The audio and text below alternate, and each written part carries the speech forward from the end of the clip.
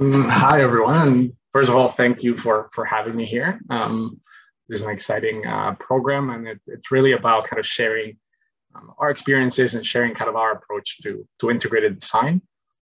So I want to make this as engaging as possible within the kind of Zoom medium. If anybody has any questions, thoughts, there's a few options we can go about. One, put it in the chat, and we'll talk about it. I'll save enough time at the end to have some conversations. There's a coffee chat where we can chat afterwards. And if not, if you're not shy, just unmute yourself and say, hey, Seba, just stop. Let's talk about this, because the intent is to make this useful for everyone. And kind of, it's really a way of sharing kind of what I've learned about energy modeling and the tools themselves. So today's kind of next 45 minutes, we'll be talking about energy modeling and specifically, I'd say energy modeling as a design tool. So before anything, my name is Sebastian Carrizo. I go by Seba for short. I'm a senior consultant with Dialogue's building performance team. If you don't know about Dialogue, we are a multidisciplinary integrated design practice. There's roughly 600 of us with diverse experiences and backgrounds, and that includes architects, engineers, planners, sustainability consultants, building performance consultants. We have projects globally and roughly 5 studios across North America. And before jumping into what I like to think it's the exciting world of energy modeling, kind of wanted to share a bit of kind of my career path to get to where I am. I used to sit on the other side of these conversations, and inside, maybe it was a big auditorium, and always kind of, as someone who didn't really know what they wanted to do for their career as a long term, I always sat and heard from all these great people that had passions and careers that started very young. And I always get kind of stressed inside as to kind of not really knowing where I was going. So I'm hoping that that walking through kind of my path at least gives you a little bit of sense that it really doesn't have to be determined right now. And what you do now might be very different from what you do in 5 years. So I was born and raised in Argentina. And I'll start by saying that up until I was 14, my career goal was to become a professional soccer player. That quickly came to a halt at that age. And then I kind of gravitated towards my second, I guess, set of interests, which were physics and numbers. So I did an undergrad in industrial engineering. I worked a few years in what is called supply chain optimization and developing algorithms for sales forecasting. And then I came to Canada following the person who's now my wife, and decided to do something fun and interesting and different and outside of my field. So I did a master's at Carleton in renewable energy. From there, it continued getting weird. I worked for a wholesale use clothing import and export company. I worked in construction for a summer. I landed a job at a mechanical design firm in Toronto, where I did a few years of kind of mechanical design. I then moved to a specialty kind of consulting firm, doing energy models for 5 years. And finally, last year, I kind of landed at Dialogue in what is currently my role. So all this to say is, it's okay to figure things out as you go along. There's no really right or wrong answer. And if you're ever interested in making a career move within sustainability or energy modeling, go ahead. There's not really a lot of formal training on what we do, and really we really do thrive as an industry in having different perspectives and views. So some of my colleagues and the people that I consider the best modelers or the best energy consultants have backgrounds on music, architecture, math, business. So if you have figured things out, great, keep at it. If you haven't, just take it 5 years at a time, 3 years at a time, and see where things go. So into the world of energy modeling, and today's kind of agenda is really just 3 large topics. One, we'll start with talking about kind of why we need energy models, why they're important for design, and what they are. And then I'll share 7 kind of lessons learned in how to make energy models and energy simulation useful, and we'll leave some time at the end for questions. I really was inspired in this presentation to share what would I love to hear when I was in your shoes about energy modeling, and how I can start shaping what I do in terms of making it more of a successful tool. This is not secret, and I think this group agrees, but human influence has really warmed up the rate at the climate at an unprecedented rate. We're expecting global surface temperatures to continue increasing. Global warming of 1.5 and 2 degrees will be exceeded during the 21st century, unless we do deep reductions in our carbon dioxide emissions in the upcoming years. And we are seeing signs that this is the effects that this is having on climate, it's having on the way we live and we build buildings. And we're heading in this direction, and Canada recognizes it. And at a federal, national, and municipal level, we've set up clear targets from a climate change perspective on how we're going to mitigate the effects of climate change. We have 2030 targets, 2050 targets of net zero.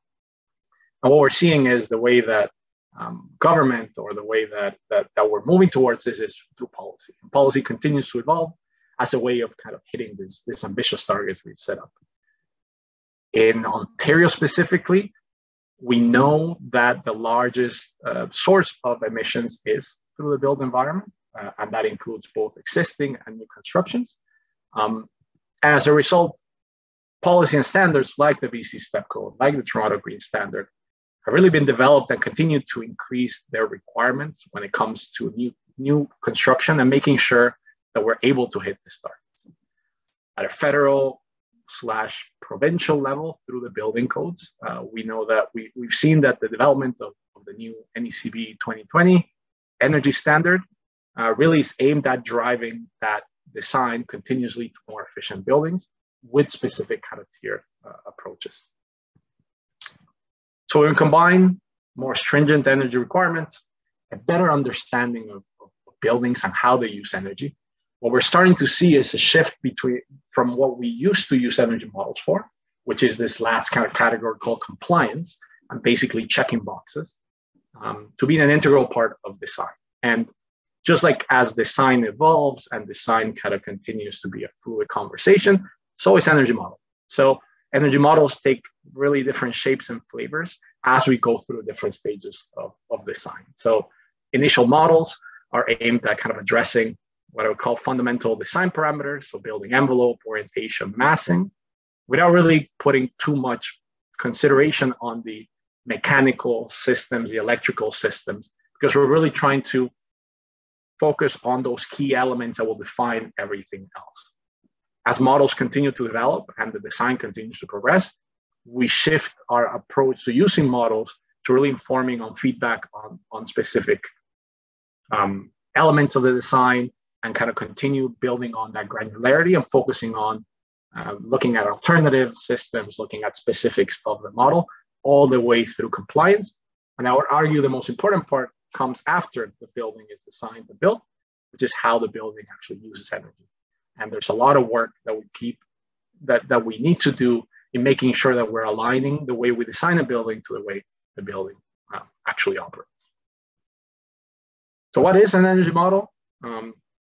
And the good thing about energy modeling is this is all online. So you don't need someone like me telling you what energy models are. You can always just do research and find it. And the community, when it comes to resources online, is great. But this is kind of how we look at models, or how we at least show models to clients.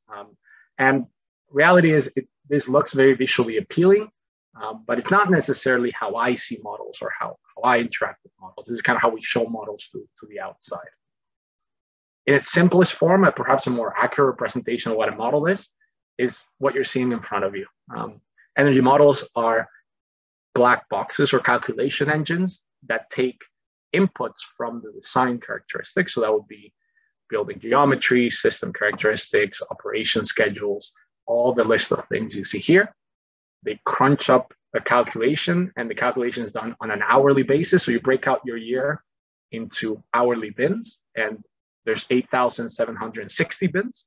And then we evaluate how the building is responding to the way the building is operating, to the weather conditions it's experiencing, and come up with outputs for performance comparison, for compliance reports, and that can take shapes on different metrics we're trying to address. So cost, greenhouse gas emissions, energy use. there are lots of energy modeling software out there. And the two kind of axes here show both the level of detail you can get with these tools, but also the learning curve. Learning curve is important because, as I said, there's not really a formal training on a lot of this. So it's really using the tools and getting familiar with them. So understanding how complex the tools are will allow you to use the right tool for the right question. Historically speaking, tools like you see in the middle, eQuest, E4, CanQuest, they're what's called Department of Energy, so DOE based. And there used to be the norm for I'd say the last 10 years.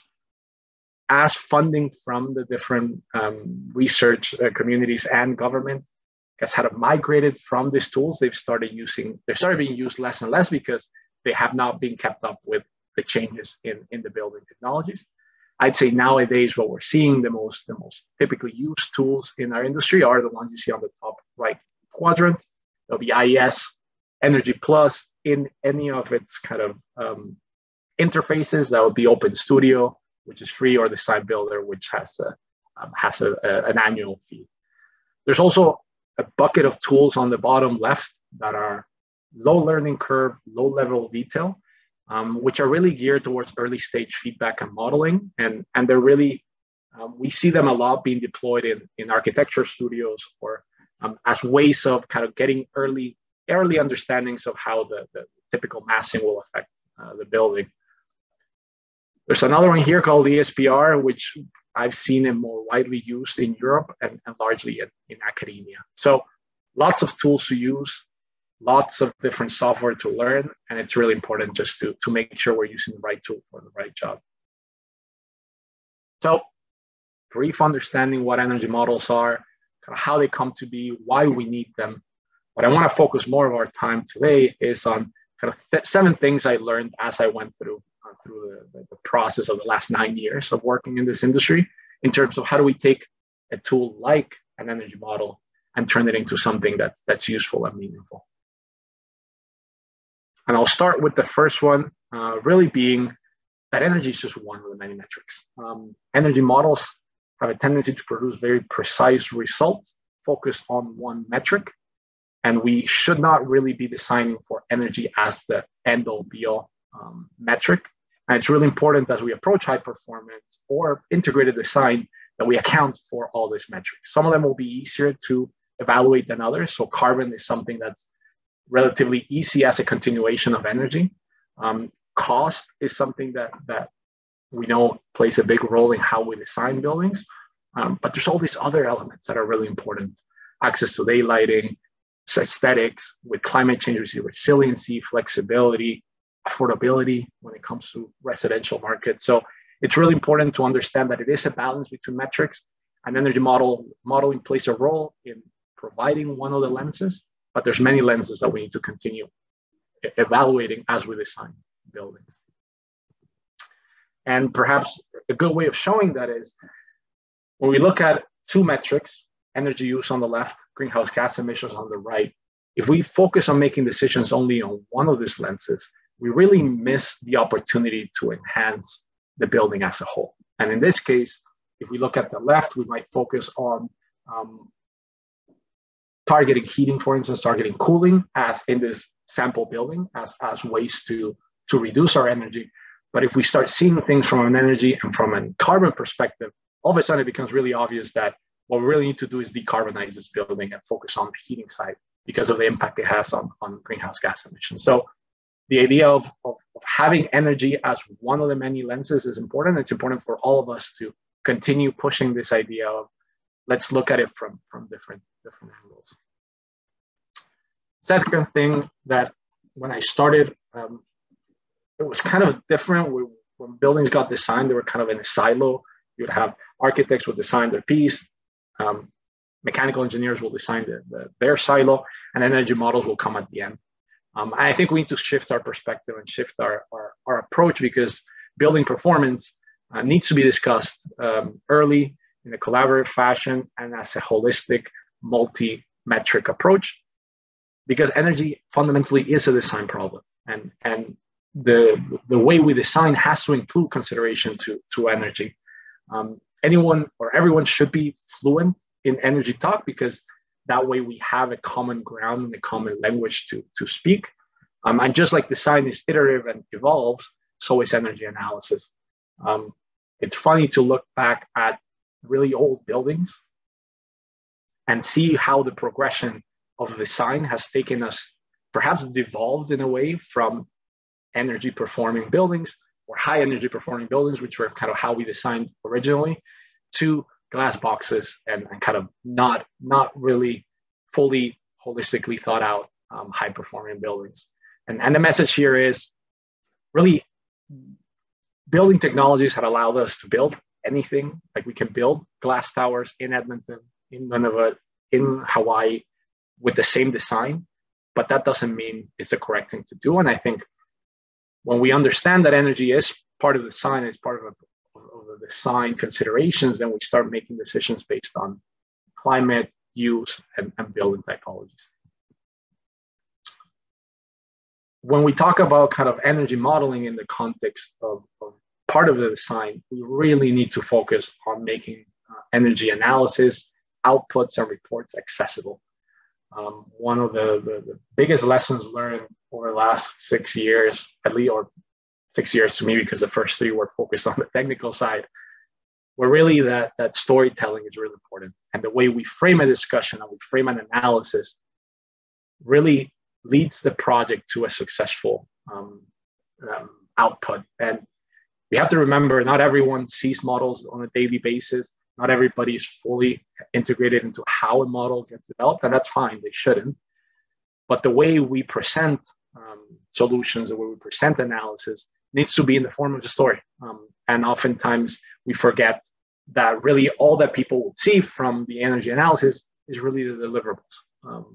When I look back at the last model I did, or the last few models that I did, you start seeing that you spend 80% of your time doing the energy model, and only 20% on the deliverable. And unfortunately, the deliverable is really the only part that we get to communicate and where we really see action items. So turning energy analysis into a story is the best way of getting buy-in and building better buildings.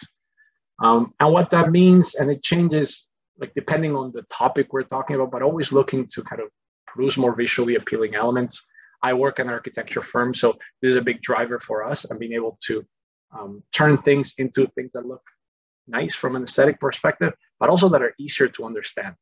If I give you the table on the left that just describes systems, and I give you the flow chart on the right, I would expect more people to understand what's happening on the right side. So being able to be accessible in what we do and how we communicate it will mean that energy modeling becomes more accessible to everyone. And the same thing on the result side. Most of the reports that I see have a table template on the left that kind of outlines a specific energy use, but it doesn't really tell us much, or it doesn't give us enough information for someone who doesn't know about energy models to really see it and understand what the challenges are for that building. So when we move to more graphical outputs that kind of look at the energy performance as a visual element, all of a sudden we can start having everyone be more engaged in that conversation and really understand what's driving the energy use of a building. This one perhaps will have some, let's say, controversial statements, but I stand by them. So I'll walk you through kind of what I mean by all these things. But really the way that I approach, or the way we approach models is to think about them as kind of like digital sandboxes in a way. They allow us to play with our building before it's built and really experiment with different building characteristics in a quick and easy fashion, and exploring the impacts on building performance. Using kind of energy models, we can kind of identify the best opportunities for a project based on its specific requirements, and just trying and experimenting makes design better.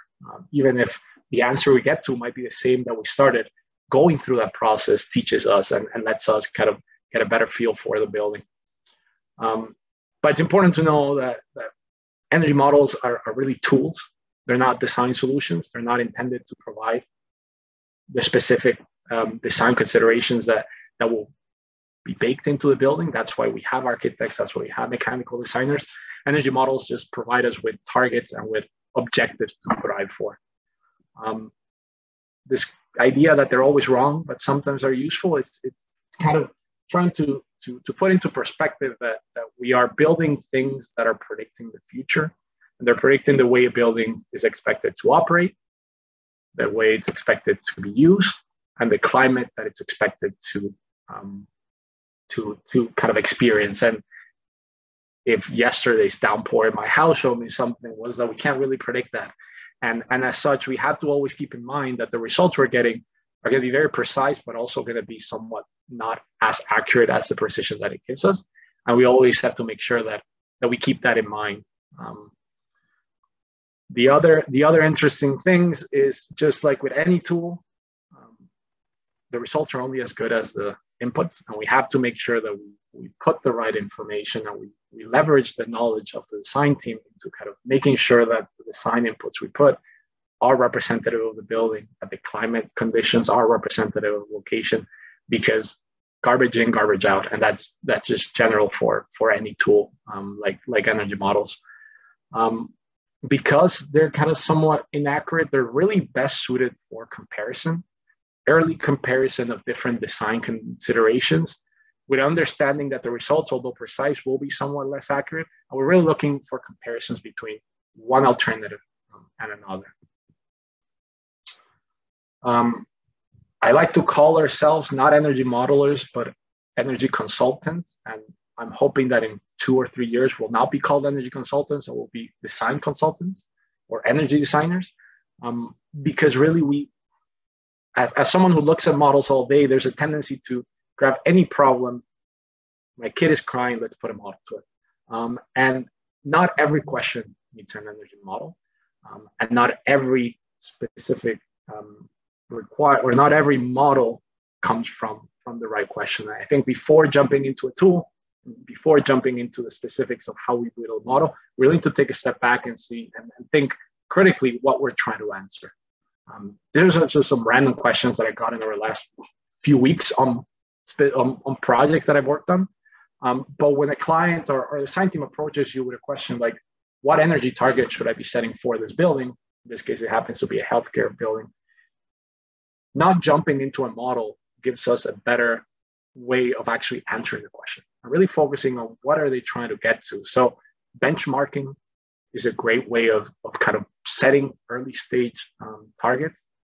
In this case, Ontario has a readily available energy use for all public sector buildings. So you can export, in this case, all the hospital facilities in Ontario, order them based on energy use, find in orange the median, find a few key examples that say, hey, Humber Hospital is a great performing building. This is what they're hitting. Toronto University Health Network, so the Toronto Western Hospital, this is where they are as a baseline. Where do you want to be? And when we start the conversation from understanding the drivers of this question, we're really better positioned to really make meaningful impacts on design. There's another question that we get often, and in May, the new version of TGS came into play. And one of the questions we have is, what do I need to do additional to what I'm doing now in terms of getting my design to comply? And these are questions that if I were to do a model for every single version, I would spend way too long, both from a budget perspective, but also not be able to answer the question effectively, because I would have 10, 15 models at best that would show different configurations. What you're seeing here is called a parallel coordinates graph. And what it does is it visually represents the outputs and the key characteristics of a large sample of models. This sample, by the way, was created using Energy Compass, the Energy Compass tool. I worked with some of my colleagues from RWI who developed this in collaboration with TAF and with Sustainability Canada. And it's a great tool because it allows us to do exactly that. It allows us to sort by building typology and really play with the different characteristics. And if you bring this in front of a client and say, what are your must-haves and what are the things that you're flexible on? And if one of the big ones is around window to wall ratio. So what you can start seeing here is you can start filtering based on targets that you're trying to achieve, based on specific, let's call them non-negotiable characteristics, and then really get a sense of the flexibility you have inside.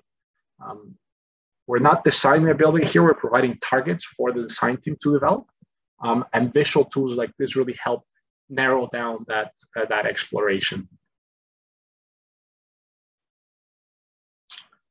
Another very common question, and this one I get more internally because I work side by side with architects, is what massing option will give me the lowest energy use? And at this stage, we know very little of the building. We just literally know shape. And getting a comparative analysis based on just general characteristics is really important. And what's really key here is that we're really trying to match the detail of our analysis to the detail of the question we're being asked. And nobody's expecting the exact energy use intensity for these massing options. We're all really trying to figure out is what the relative change would be. So not focusing on the specifics of chiller performance, fan powers, what lighting power densities we're using, really just putting a set of assumptions that are consistent across all buildings, that are typical for this building typology, and just looking at magnitudes and understanding which forms lead to less energy is really key. Energy modeling is evolving. Energy modeling from a tools and software perspective continue to change, and being able to keep up with that change in software is really a key requirement of an energy modeler. There's lots of online resources to teach. There's a great community that's willing to help out. And really, we need to thrive for a continual improvement. We can't be stuck in, I can only use this one tool. And that's why changing the framework from energy modeling to consulting really allows us to use the right tool for the right job. Building design is also evolving. I say things like VRF systems, dual core heat recovery, electrochromic glazing were not really part of the design conversation a decade ago. But as we continue getting more stringent in our targets and we continue to understand better the building, we start seeing all these elements. So continuing to keep up, just like with the software, but on the building technology side, is really what keeps us as energy consultants relevant. And the last, and to be honest, I should have put this at the beginning, because buildings, and we have to remember, buildings are for people. We design buildings, but we design buildings to fit a specific need for an occupant. And those keep changing and keep evolving. The COVID-19 pandemic has put a lot of emphasis on indoor air quality, flexible ventilation systems. I'm working remotely or flexibly in my role now, and designing for flexible kind of work schedules and building use means that we really have to shift our approach to design and model to suit and to best serve people. And when we ignore this or we take people for granted, what you see on the right is what happens.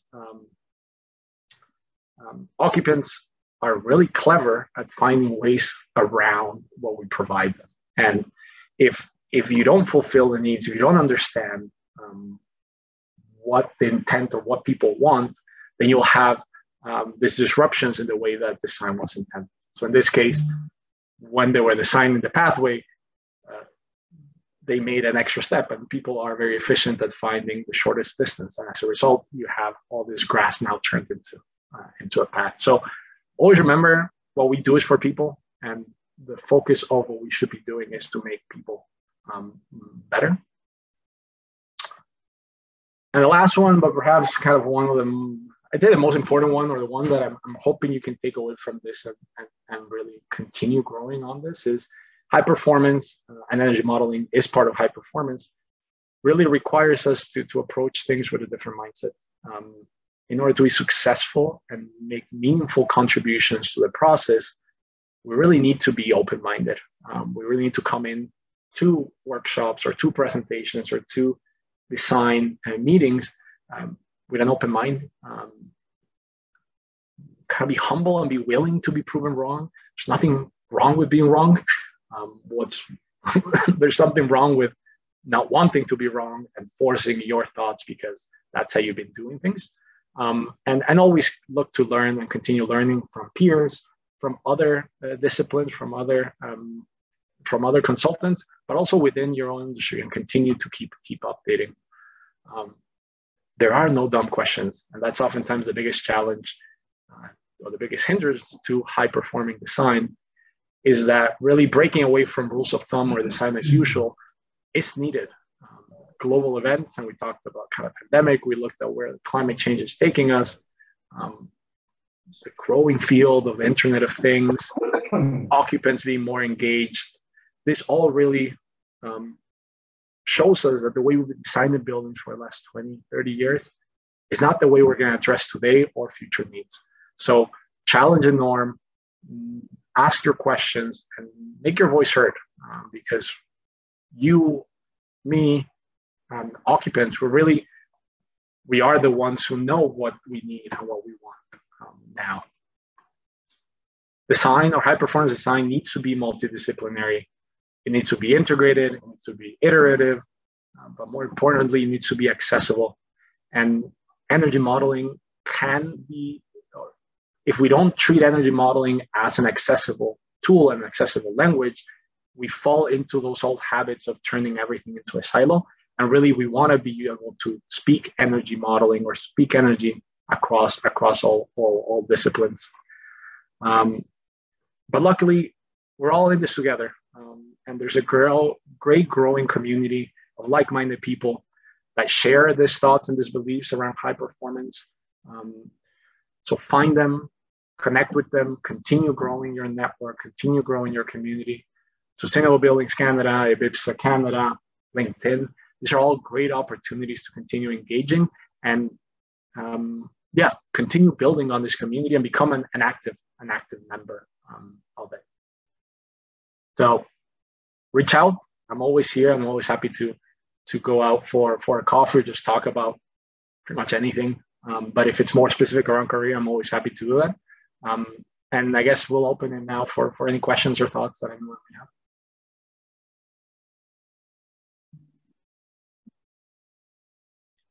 That was fantastic, Sebastian. Thank you so much. Students, go wild. Turn on your cameras.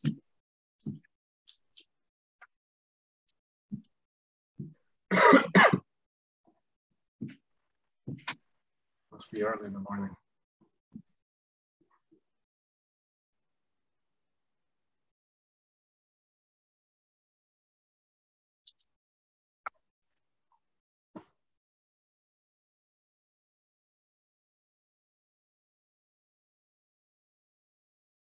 Somebody has to have some thoughts on things. Oh my. Omkar, just open up your camera and speak. It's informal and lovely. Hey, Sebastian. Thank you so much for that session. It really was nice. And thank you for opening up so much. It was really glad learning about your experiences. One thing which I would like to know was our current project which you are going to work on is already an existing building and it's going to be built in something new, right? So how can we best tie the energy modeling with what we are going to expect, or what should be the expectations for the person who will be assigning the role for? That's a great question. And oftentimes when we talk about energy modeling, it is in the context of new construction. From an impact perspective, existing buildings are the way to go, and we should leverage energy buildings because they're already there. There's ways to model existing buildings. We have the advantage with an existing building is that we know how the building is running, we know the amount of people that are in there. We have utility bills. It's hard to put a specific target to kind of the energy performance, but what we can do is we know where we are now, so we can always thrive to do percentage better. And we can really, rather than create a model to do that, we can look at other performing arts centers, looking at what their energy use is, identifying, I think this is the key, is identifying who we want to be like and what are some of those high performance spaces where we see them, and from an energy perspective, but also from a just occupant perspective. Like, what are some of the spaces you walk into and say, I enjoy this space? And then we can take it back and look at the energy use. We can take back and look at the design considerations. But really, just looking at like finding great examples or finding places to benchmark ourselves is great. From a design perspective, there's this idea of performance-driven design, where we give, or design teams are given kind of free range on what they can and can't do, with the requirement that they either achieve a specific performance or they thrive for a specific target. We shouldn't lock ourselves into, you have to be 25% better, you have to be 30% better than you are now, but we should have those goals at the beginning and say, this is our goal, this is our benchmark, let's aim for it. Throughout the process, we'll find that it might be reasonable, we might be able to get more or less, but it's a continuous conversation.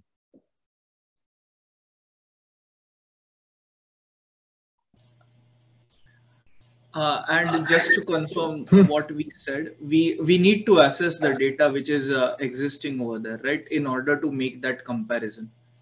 Yes. So it starts with, so for an existing building, it starts with where is the building at from an energy perspective. It starts looking at other similar buildings, at least in the typology or the kind of planning that we're aiming to do, and looking at those comparisons and driving that or bridging that gap. This is for the existing side. There's also going to be a new section. And when we combine those two, for new construction, it's easier to set targets. We're bound by things like the Toronto Green Standard, by Ontario Building Code. So I think on the new construction side, it'll be somewhat easier to set up a target because you can look at passive house. But there's also, for existing buildings, there are certifications that drive better performance. So LEED for existing buildings, there's a well standard, there's all sorts of great sources, not necessarily to go through the certification, but to draw examples for. So looking at where the current building is, where is it from an energy performance perspective? Does the space suit the needs of the occupants? Do we have other buildings in Toronto, in North America, in similar climates? And that, I think, would be my limitation, is make sure that it's on the same climate. And then let's look at what they did right, and bring it into our design. I'm big on benchmarking.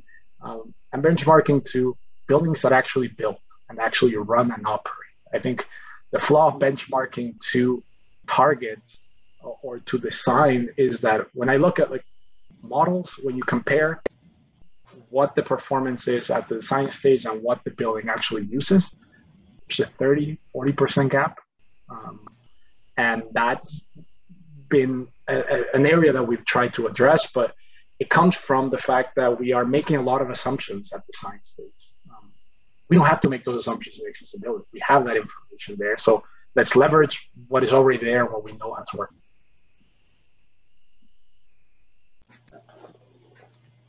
Thank you. Deb, there's a question. There's a question in the chat. Thank you, Sebastian. By comparing the results of the IES versus VE, Energy Plus and Design Builder for a project, do you think that they're relatively similar? Yes. So in order for these tools to be kind of, let's say, allowed to be used for things like certifications or building codes, they have to go through a calibration kind of standard. That's ASHRAE standard 100. That basically looks to make sure that we are equal inputs lead to equal outputs.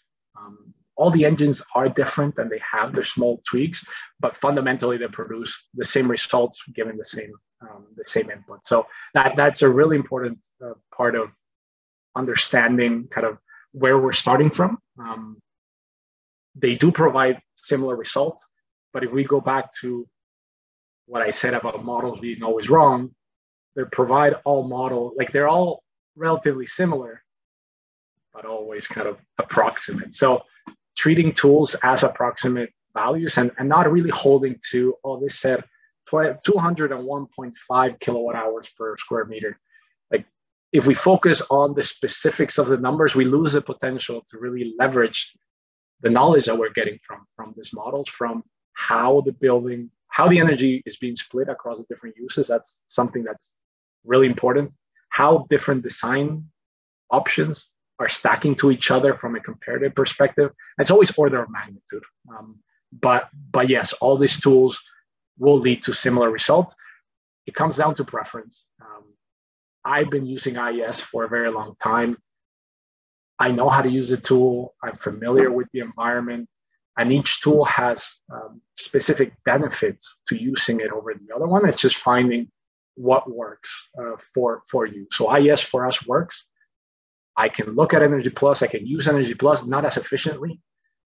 And as a consultant who kind of has to document its time by the hour, looking at efficiencies is also kind of another aspect of what we do.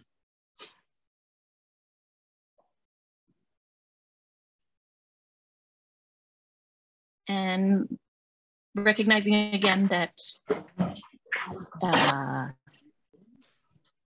I just want to make sure, yeah, we're still on. So Melina is just asking, obviously they're using a lot of eQuest. Thank you for a great presentation and time. Could you please tell us, between learning E+ and eQuest, which one do you recommend? In research, we see E+, but I want to know what is needed after we graduate. Great question. And I would like, eQuest is a great tool, and I learned how to model through the use of a tool called E4, which is Wayback Web. Then I moved into eQuest. eQuest is a great learning tool because it's kind of limited in what you can and can't change. And it's a great place where you can start and build things, but build things that generally will work and play with small changes. With IES, with Energy Plus, they're open-ended engines. So you can really put any number you want in anything and it'll run, but it'll give you very weird results. I would suggest like things like OpenStudio. So eQuest was funded by the Department of Energy in the US. All that funding and research has now moved to OpenStudio. Energy Plus is an engine. Energy Plus needs what we call an interface to operate. So Design Builder is one interface, but that one you have to pay for. OpenStudio is free, and OpenStudio would be the one that I think presents the most interesting opportunities in merging research and practitioners. One of the challenges with IES is it's not a tool that's generally used from a research community. So all this kind of more progressive, advanced modeling approaches are really hard to implement from this tool. So OpenStudio would be the suggestion. And there's great resources in terms of kind of documentation and just forums. And that's the thing, finding a group of people that have used it. You can try to learn as much as you can from the tool and how it operates. It's really when you have a project that we're just put into a project that you really, for good or bad, learn and scratch your head. So I would say OpenStudio. Amazing. We have another question. I'm hoping unfortunately, you're going to get cut off. How would I know, but we'll see you at the coffee break. I've sent you the link. And students, if you have additional questions, anything, literally, Seb's so open-hearted. It's wonderful. How would the energy model of a building that generates energy differ from one that doesn't? From one that generates energy? That's an interesting question. It's an interesting question. Typically, when we do models, it's for buildings that, all of them use energy through PV or through some other renewable energy. It uses it. I would say that building performance modeling is not, or I haven't used it for power plants or for elements that generate energy. But yeah. Maybe we can talk about it on the coffee break and expand, Sana. I'm not sure what kind of buildings you're talking about. I'm hoping that it's ones that use renewable energy, in which case we just add it as part of kind of like banking your energy on an hourly basis. So you generate, and you're really looking at the difference between use and generation.